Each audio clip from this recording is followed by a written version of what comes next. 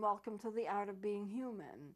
We've been talking about personality and the things that affect personality and the study of the personality. So today I thought I would take a segment, and it may even take more than one segment, about if you can understand people on the basis of their color preferences. So this is basically a segment on color and how people perceive color. So what I want to do is to go into color, the tests that exist so that you can test the person's color preferences, and then from that make deductions about what their personality is like. But first I want to start off with a couple of stories that concern color. And the first story is about a prison in a southwestern state, and it's a male prison, and all of the uniforms, which are usually orange, have been changed to hot pink. So all of the male prisoners have to wear hot pink uniforms instead of the usual orange. And they hate it. They absolutely hate hot pink. Now, I think if it was a female prisoner, the females would say, hey, that's a nice color, that's okay, but not for the men. Men particularly don't like pink, at least not bright pink. So they're complaining about it, they don't like it, but they really don't have a choice. They have to wear the hot pink. And many of the prisoners are saying that they will never get in trouble again. When they are out of prison, they won't do anything that would cause them to go back to prison because they can't stand the thought of wearing hot pink uniforms. So I think maybe something's been, I think that the prison guards are onto something here. Maybe it will help people just to stay away because they don't like the color of their uniforms. But there is a second story I want to tell you that I think is very significant in terms of research. And this is a story about a man who is colorblind. Now, a colorblind person can see. This person has perfectly normal intelligence. He can see, but everything he sees are in shades of gray, nothing, or black and white, but nothing in color, all in shades of gray. And so he had a surgery done. And by the way, he's a brilliant person. He's also a very able musician. So he knows a lot about sound, but he just can't see color. So he had a surgery done in the United States. He's not saying where because this is not government approved, and he's afraid the surgeon would get into trouble. So he's not mentioning any names. But he had a chip put into his body. And with that chip, he wears something, and if you can take a look, I've got my pointer over here. If you can take a look at this little drawing that I made as a part of my notes, it's him wearing a little device around his head. He puts it around his head, and then he has this little thing that sticks out. Now, you have to remember for this story that, of course, sound is wavelengths. We've talked about that before in terms of circadian rhythms and so forth, but color is wavelengths too. And so with the chip in his brain and this device on his head, he can pick up the vibrations of color in terms of sound.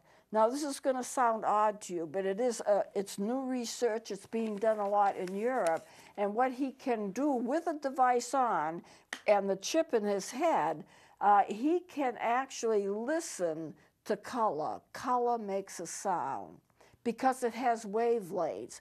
And with the device that he has on, he can actually hear the sound of color. Now, if you're a sighted person, and most people are, and you can see color, you don't even think about hearing it. But he hears color as long as he's wearing that device on his head. He hears color.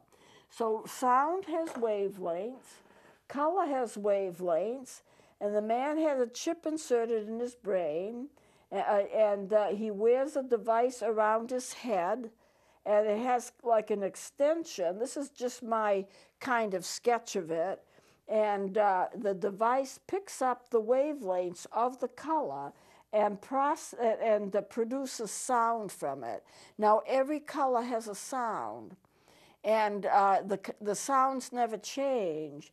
And he has become so skilled at it that if he hears a sound, he can identify the color and know what color he's looking at, even though he can't see it. He is still colorblind. Now, isn't that unusual? He actually can hear color. So He sees in the shades of gray. He does paintings. I'll show you on the next page. A lot of it concentric circles, and each circle is based on the color. He hears the tone, he knows the color, and he paints the color because the colors are labeled for him, and then he makes paintings from that. So he has to be wearing his device on his head to hear the tones and hear the color. He doesn't wear it all the time. The chip, of course, is permanent. So when he does, I want to take this down for a second.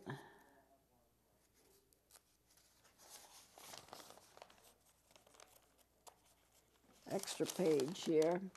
This is an example. I just kind of made this up, but this is an example of what he does. He does artwork in colors. I think he does some in straight lines too. He looks at a color and he can't see it. He sees the gray. And then he wears that piece on his head and he gets a tone. By listening to the tone, because he is a skilled musician, he knows what color it is he's looking at. And then he paints it in a circle. And when he gets through his artwork, he has a series of concentric circles. They're all a different color, which he can't see. But the colors have been labeled. The paint has been labeled. And so he is painting these circles according to what he can hear. And what he is doing is he's hearing the color. Oh, that's red. And you can see him. He's sitting there and he's saying, this is red. This one's yellow, and so he paints it. He has a can of yellow paint. It's labeled yellow because he can't see the color. He paints it. According to the tones that he's hearing, he can identify color by hearing the tones of color. Now you have to remember, he still can't see color. He's still colorblind. And he always will be colorblind, but he can identify the color that he's seeing by listening to the tone of it. Now, I think most people don't even give a thought to the fact that it might be possible to hear color, but every color has its own tone. He can hear it with the chip and the device that he wears, and he can paint it, he can talk about it, but he still can't see it. So what's the sense of it? Well, for him, it's emotionally important because it helps him to interact in a world of color, even though he still can't see the color. I know I used to go to meetings of a district where I'm a minister, and the man who was in charge couldn't see color. And he would say, now I know this is pink, turn to the pink sheet in your booklet. I know it's pink, I can't see it, but they tell me it's pink, so I know that it's pink. You know, the thing that's so disturbing to me about individuals, and I'm compassionate for them, how can you describe a color to a person who can't see it? How can you show them this is red, this is green, and these are the differences between them, and they can't see it? All they're doing is seeing a different shade of gray. For that matter, how do you describe a fragrance to a person who can't smell? You know, they're missing a lot. Lilacs are beautiful. They have a wonderful fragrance. Roses are beautiful. They have a wonderful fragrance. How can you discuss fragrance with a person who can never experience it? How do you make it real to them? I'm not sure that you can make it real to them, but they're aware that they're not seeing something. They're aware that there's something different and they're missing it and they can't explain it, but it's not there for them. Same with fragrances, or same with people who are tone deaf and they can't get the differences between tones. You know, there are deficits that some people have, and it's really too bad because they're missing out on a lot. But this man does paintings like this. I made this one up, but it's similar to what he does. So he does a lot of paintings of circles and large enough to be hung on the wall. These are huge paintings, but they're all from what he has heard. And the color is based upon what he has heard, and he can't see the color. The sad part is that he's never going to be able to see color. But the good part is that with this research, it may open up opportunities. It may open up things and gradually give us enough insight about color, about wavelengths, that maybe the eye can be bypassed and a person would be able to see. Now there is, and this is an aside, it's not really germane to what I'm talking about, but there are some people that are going blind, and they have now devised a type of glasses.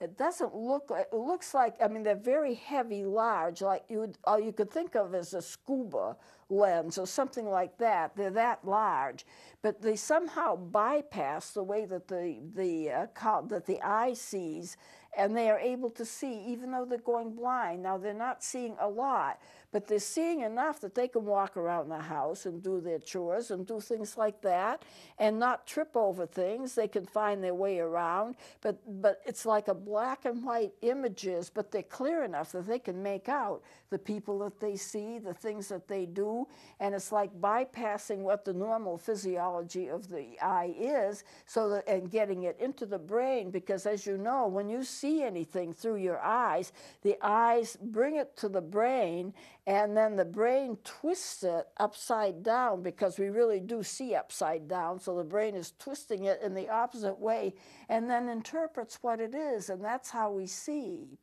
So if the eye is blind, it doesn't necessarily mean that the brain would still not be capable of seeing. The brain could be capable of seeing if they can get those images to the brain and bypass the optic nerve. Now, I don't know how those glasses work, but they do work, and people can see with them. Limited, but limited is a whole lot better than nothing. You know, it doesn't take a very bright candle to light up a whole room. And so, but they're very expensive. They cost about $15,000, but they do work. And it may be the answer for some people who are blind to be able to see again, at least to be able to function with sight. So let's go on to color. Excuse me. The question is, can a person be evaluated in terms of what they're like, what their personality is like, what their interests are, what their characteristics are? Can it be done on the basis of their color preferences, their own color preferences? If a person likes a certain color, they like blue better than green, they like blue better than red, they like yellow better than orange. And can you test them out and then find out what their color preferences are and how does that affect their personality? It's just something that's important to understand. You know, it gives you an insight as to what the person is like. And can that be done? And I've got a lot more faith in this than I have in faith in these theories based on body types. We are going to get into that as well, and maybe another couple of segments. But I have a lot more faith in the color, because there's been an intense amount of research done on it, and a lot of it just seems to work out. So let's go on with this. Can a person be evaluated in terms of personality characteristics, health, mental abilities, on the basis of their color preferences, using nothing but colors? And color is easy to use because color is emotional, and color doesn't depend upon your reasoning. So people who have difficulty in talking about things, they have difficulty in talking about their emotions, can express things and preferences through color. So it's helpful that way. Colors have a strong emotional impact on people. Advertisers use color to attract customers to buy products. Color and design are used together to get people to buy things. When they try to sell cars to men, they use certain colors. If they want to sell cars to women, they use other colors. Color does have an impact on us. If someone sits in a room that's painted red and they're not doing anything, they're just sitting there, it's just a very casual thing, their blood pressure goes up because of the red color. If someone sits in a blue room or something where the walls are painted blue and it's just a casual thing, nothing really is going on, their blood pressure goes down. So people with a rich fantasy life, children, authors, artists, poets, and so forth, they love purples and lavenders and pinks. It seems to go along with the fantasy life that they have. People with mental illnesses often love green. It's not unusual for schizophrenics and other types of major mental illnesses that people love green. And it may well be, now I'm not saying everybody who loves green has a mental or emotional disturbance. I'm not saying that at all. But people who do have emotional disturbances seem to be drawn to that color. And it may be symbolic. This is somebody's theory. I can't say whether it's right or wrong. But it may be symbolic of the fact that green represents nature, calmness, grass, leaves, trees, things of nature, and they may be comforted by the color because all of nature, a lot of nature, is actually different shades of green. So somebody has made a theory about that. Women love pastels more than men do. Children and women tend to love pink. Boys and men love blue, but they're more prone. Women are more prone to like pink. Men like to see women dressed in red. Women like to see men dressed in blue. Men and women love, the general population loves red, blue, and green as their favorite colors. Brown and orange are the least loved colors, but I kind of take issue with that because as I'm watching different shows and I'm involved, just in terms of how people prefer colors, just to keep a track on it, I'm finding that many people really love brown. And I think that brown is not an unloved color. Orange, well, that's kind of iffy. Some people like it, some people don't. So brown is getting much more loved or much more attention. People who love black, I want to talk to you about people who love black. Black is considered to be, a difficult color. It's an emotional thing, people who like black are depressed. Not so. Mentally ill people who love black, they love black because it means to them death, things like that, death, despair. However, people who are normal, who love black, really love black, and they wear a lot of black. I've talked to many people who love black, and they will tell me that most of their wardrobe is black. They go to a store, they buy black clothes, they like black. And for these people who wear so much black, because they really wear a lot of it, they will have a little gray or a little white mixed in here and there, but their basic color is black. And they look good in it. They love the color. They look good in it. They wear it a lot, and they're very content, happy people.